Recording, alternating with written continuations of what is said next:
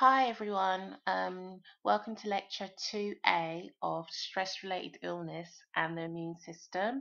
I'm Miss Maduka. Make sure that you've gone and taken a look at lectures 1 and 1A as well to catch yourself up.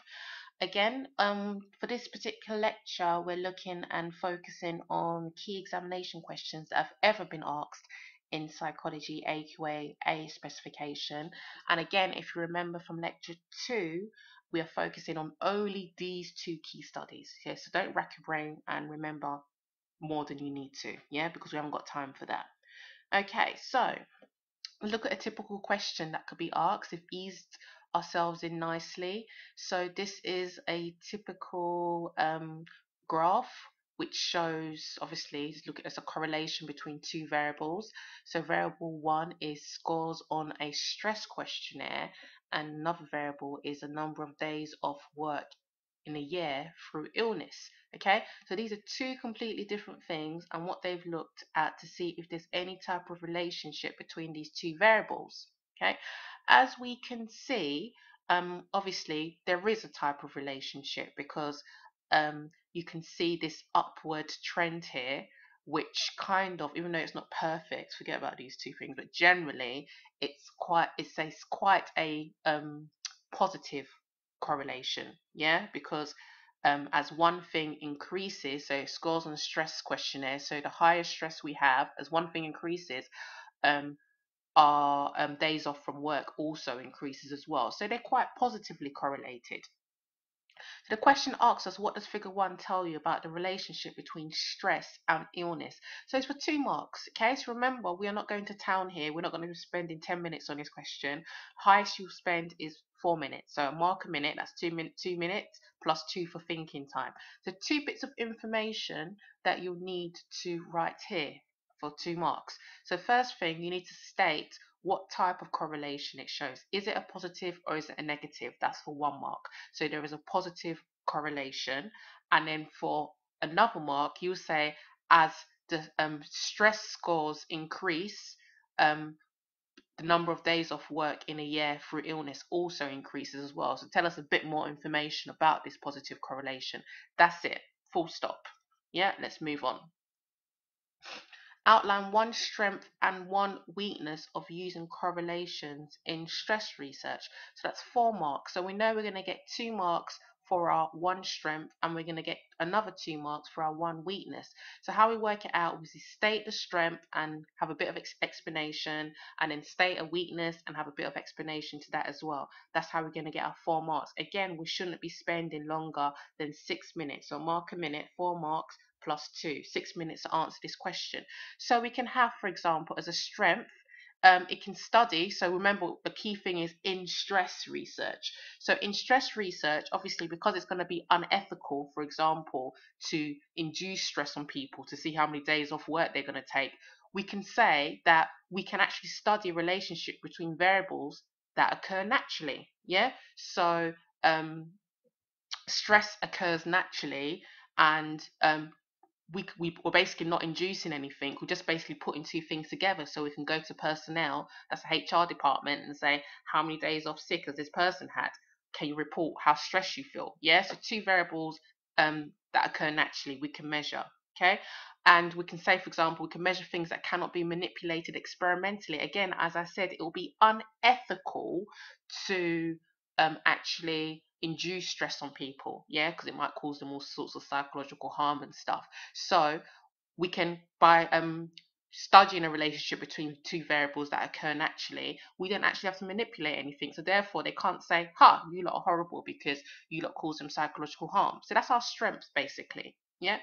Our weaknesses, for example, when you're talking about correlational studies, guys, always talk about the fact that they show that two variables have a relationship.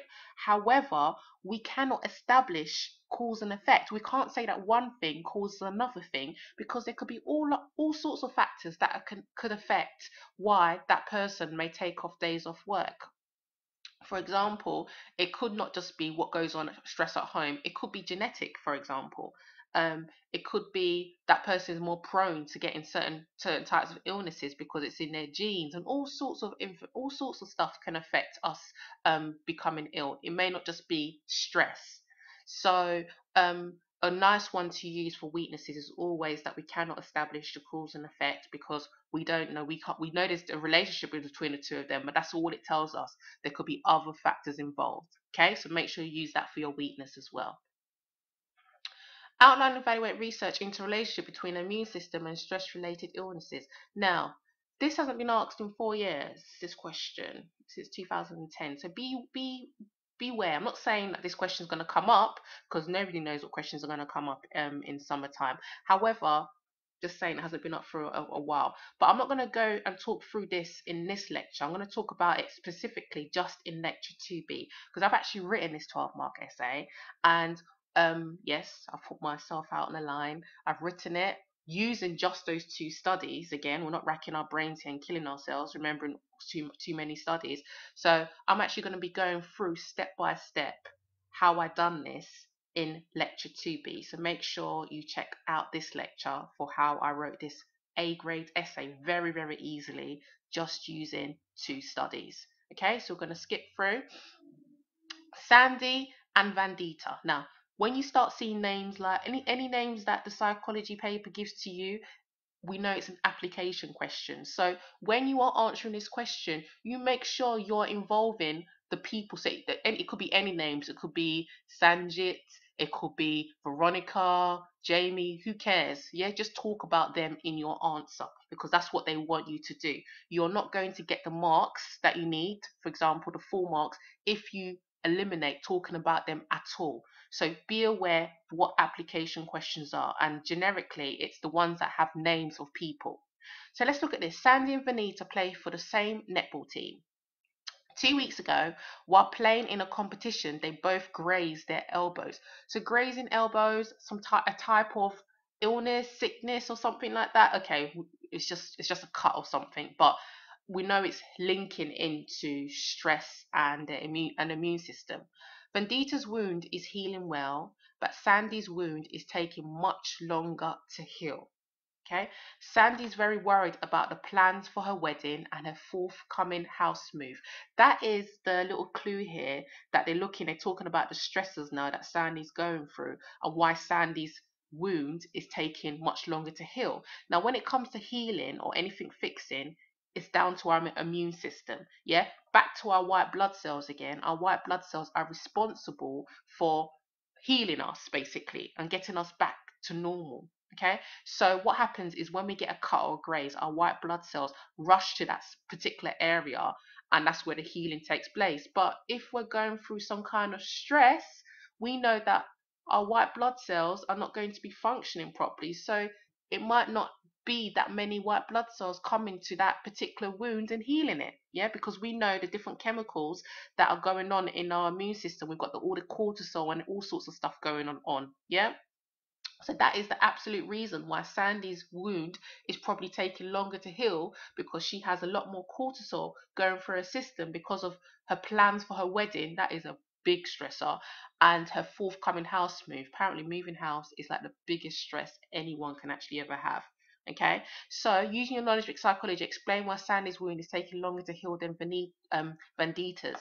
4 marks. So you basically talk about Sandy and her chronic stresses that she's going through. Talk about cortisol, and that's going through a system which is basically suppressing the function of her immune system and the white blood cells. Hence, it's not coming to the wound to heal it as fast as it should. Whereas Vandita is not basically going through any stressors. All she has, at least seems like Vandita only has to worry about her netball team and her netball game and stuff. So, but because she's not going through any stressors, her immune system is working fine. So therefore, her wound will heal much quicker. 4 marks. Should not spend longer than 6 minutes on this question. A mark a minute plus 2. Get in, get out. Okay, and make sure you use the people and their scenarios and explain it. Use psychological terms like cortisol, immune system, white blood cells, etc., to explain your answer. Yep, to make it psychological. A doctor has been given a new drug to test, which is intended to help boost the immune system and help prevent people from getting colds. Oh, that's nice. So no more ginger and lemon. How have psychologists investigated the relationship between stress and the immune system? Now, for 4 marks, how have psychologists? So this question here, every time you see how, it's basically what method have they used? Yeah. And what do we have? Let's go back. Let's look at our key study, Kellcott-Glaser, or we can use Malarkey. We have a natural experiment, for example. So let's focus on that. That's all we need to focus on. So let's go back to the question. So, how are psychologists? Kellcott-Glaser has investigated the relationship between stress and the illness system by using natural experiments, and then just a brief explanation of what she done about medical students and stuff. And that would technically be it. You don't need to go to town on this 4 marks. Just talk about Kellcott-Glaser and the method that she used, natural experiments. Well, it's a natural experiment because it was done in a naturalistic setting. They done a sample before and a sample during the examinations. Full stop. Yep, that's our 4 marks. Easy 4 marks done. Okay. And again, I want to reiterate to you that we still just are only focusing on these 2 studies, Malarkey and Kellcott-Glaser. So, any questions again on any of these? Again, these are all the examination questions that have ever been asked on stress-related illness and the immune system. So, any problems or any issues, please do write a comment for me on YouTube. And our next lecture is going to be 2B for looking at our 12-mark questions. So, a lot of us seem really scared and oh my gosh, it's a 12-mark question. But I'm going to show you exactly how easy it can be, and there's a particular formula, an easy, quick way, quick fix to get out of it and to still score an A grade for these essays. So I'll see you in lecture 2B. Bye bye.